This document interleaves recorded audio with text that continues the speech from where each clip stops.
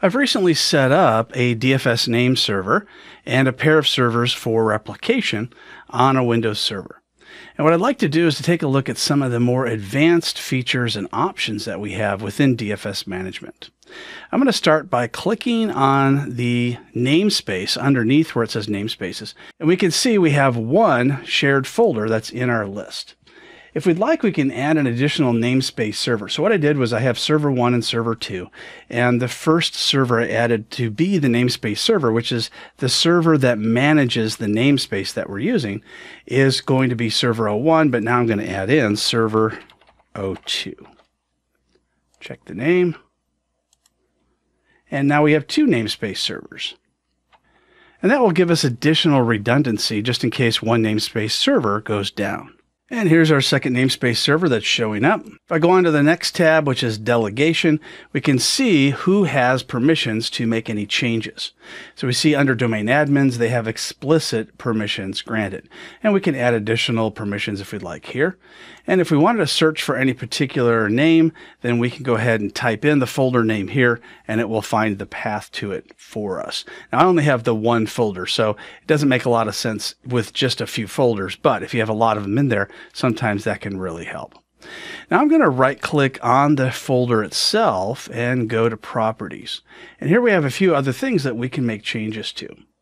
We can see the namespace path and the folder name, but I click on referrals.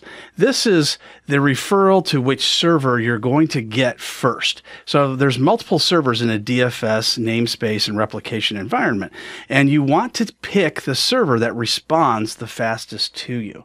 So we can see there's the cache duration for the referral, that we can change the amount of seconds if we'd like. And here we see the folder that inherits settings from the root. Here we can check the box for exclude targets outside of the client side if we want. We can also check the box for clients fail back to preferred targets, which right now is disabled, and we can enable that if we like. And then there's an advanced tab as well for use inherited permissions, as well as setting explicit view permissions on the DFS folder. So if we like, we can override the permissions that were already set. Then we have replication.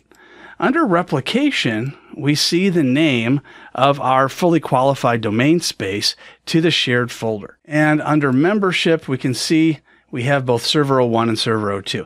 Now I called the folder shared and I put it in both the same locations on both servers. You don't have to do that. It could be two completely different named folders if you'd like, and that data will replicate from one to the other. It just makes it easier to understand when you're looking at it if they're both named the same.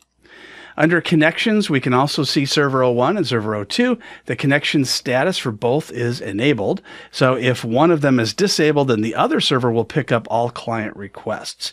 Of course, replication will be turned off if one of the two clients is disabled. Under delegation, we can see once again the permissions. On the right-hand side, it can help us out with troubleshooting, such as verifying the topology. We can see the topology for replication group is fully connected, so that's good news. We can also go to creating a diagnostic report, and we can see that a wizard pops up. We have a health report, which just gives us a general health report on information about the servers, and we have a propagation test. So this is going to test propagation to the replicated folder. So it's going to be data that's going to be in one folder and it's going to be replicated to the other folder, and it's going to test that to make sure it works right. And then we have the propagation report on that replication if it's happened. Let's go ahead and click next. I'll choose the propagation server as server 01, but you can choose either one and click create. And we see we were successful. Let's do the same, but this time we'll choose the propagation report instead. The report shows up as a report in a web browser, and we can go ahead and expand any of these different areas if we need to, and it gives us details of the test and how it went.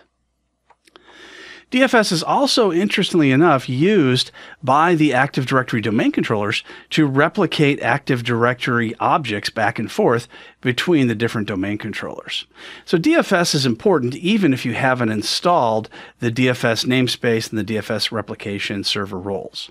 Distributed File System offers redundancy as well as faster access to remote offices.